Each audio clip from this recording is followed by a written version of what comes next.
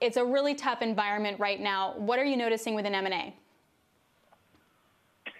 Well, M&A is pretty much closed down for the time being. Frankly, going into the first quarter of the 2020 year, it was down over 19. But then I want to say 2 weeks ago, once the sort of the shutdown came in, the curtain came down on M&A, and I think that's all but closed. I mean, there are selective transactions that are happening, but by and large, M&A has been put on hold. Investment bankers now having to talk to a lot of their clients about the liquidity issues they're facing. How deep do these liquidity issues run for your corporate clients? So the key focus over the last couple of weeks, as we've gone through this just transformative moment in our economy, is shoring up balance sheets, shoring up liquidity. It's all about how you get from here to there, right? So the difference with this crisis, and people call it the black swan event, but the difference with this crisis and others, it is driven by a medical emergency. And so it's not a function of an economy that's in bad shape. It's a function of being shut down because of medical crisis. So it's all about when we get back to work and how much capital we need to bridge to get back to work. And then beyond that, what do we think that the new normal will be as we come out of that, out of this hiatus? And so it's unclear, and liquidity is the key, and everyone is focused on liquidity. The good news is, unlike in 2008, the banks are strong. The banks have been cooperative, and so have not been pushing back on many of the companies who've drawn down their lines. In fact, in some cases, they've extended beyond the lines to support their clients. So there's plenty of, we keep on using the word dry powder, in the private markets, all of which are looking to deploy that in some form of fashion. And they remember back in 2008, good muscle memory, that folks who put money to work in interesting transactions, largely pipes of preferreds, of healthy companies, were handsomely repaid.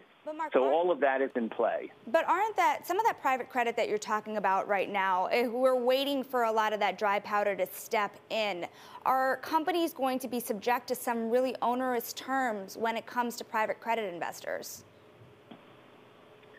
Well, so I characterize that in two ways. Yes, the private credit markets, the problem we have with the private credit folks is that they have pretty wide mandates. They can invest in the public markets as well as in the private markets. And right now, when you're looking at the high-yield market dropping as it did, it presents pretty interesting alternatives for those private credit funds to put money in a very liquid marketplace, which sort of crowds out the private markets. Having said that, that will rationalize, and so they will be available, and yes, it will be expensive. The other form of capital is preferreds or equities, and yes, they too will be expensive. But when you think about it, and you think about the health of a great company, let's take Whole Foods, for example, back in 2008. Does anybody regret that a private equity firm, Leonard Green, invested $500 million and diluted the company down by what it diluted it down by? Does anybody regret the fact when they sold it to Amazon for a fantastic multiple? That was a healthy market. Small relative to the opportunity. That was a healthy market, though, Marc. And so I'm wondering now, what is your restructuring team preparing for? Are these a swath of rescue financings and pipes that we're seeing down the line? Yeah. So it's all about bridging to the healthy market. The healthy market will be there. Will it be 6 months, 12 months, 24 months? It will be there. And so now it's just about living through this time, getting through this time, getting back to some form of normality. Again, that normality could be lower. It could be different, but getting back to that normality. So So I think that's the calculus that companies are going through, and the last thing they're going to do is play it too close, because the ones who played it too close last time around did in fact have to go through restructurings. Having said that, and I think it's early yet, there certainly will be plenty of restructurings. There certainly will be companies who, frankly, just have weaker business models or are way too over-levered to access capital that will have to go through a bankruptcy process. I think you'll probably start seeing that over the next number of months, because there's going to be a staged process. The first stage is recognizing where we are. The second stage is exploring liquidity options. And then the third stage is, capitulation to the extent they don't have those options and need the courts to support them. So you're literally outlining what's currently happening to the oil industry. Whiting Petroleum just filing for Chapter 11 today. I wonder where you see the sectors that are going to be most hit now and then over the next few months. Well, it's interesting. Oil, for sure. I mean, oil has gone through, they're getting the double hit, right? So they're getting demand destruction, supply destruction, price reductions, and so it's everything. The interesting thing about bankruptcy there is, what do you do in bankruptcy? So what's the plan to come out when you're talking about $20 a barrel of oil? Sanchez Oil, which was in bankruptcy for a while, tried to do a 363 sale, which couldn't get done. So it's an interesting dilemma. But nevertheless, I think it's going to be many of the sectors that have been affected by the shutdown, oil being the worst of the bunch because of also commodity prices. Retail, this could be that seminal moment when there is a final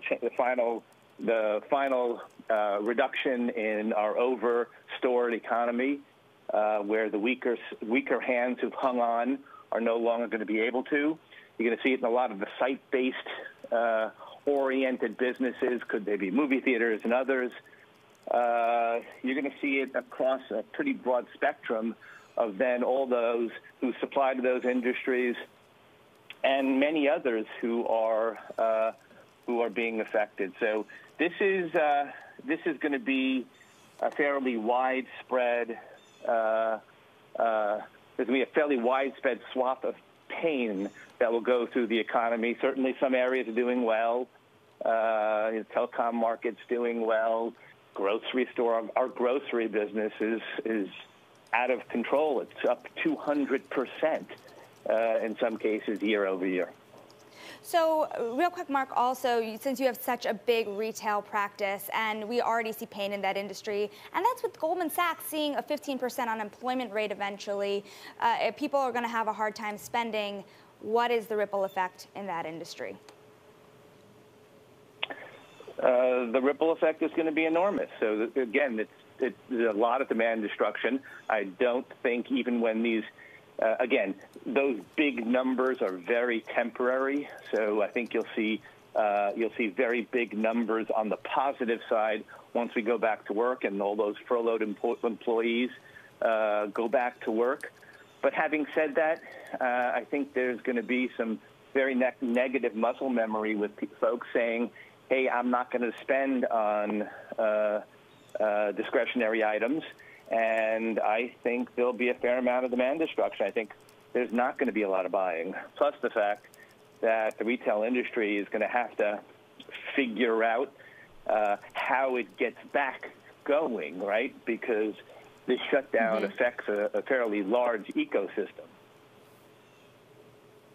Yeah, I have been so good about not shopping, I got to be honest with you. Mark, last question for you. What can we expect in terms of the deals that have been announced but not closed? Do you expect them to go through? And of course, I'm thinking of HP and Xerox that the bid was pulled overnight. What do you think? Well, I think most transactions that are not in contract are either going to be renegotiated or shelved unless they fit into industries or unless they're that are not affected, or they fit into tuck-in transactions that really have little impact on what's going on in the market now.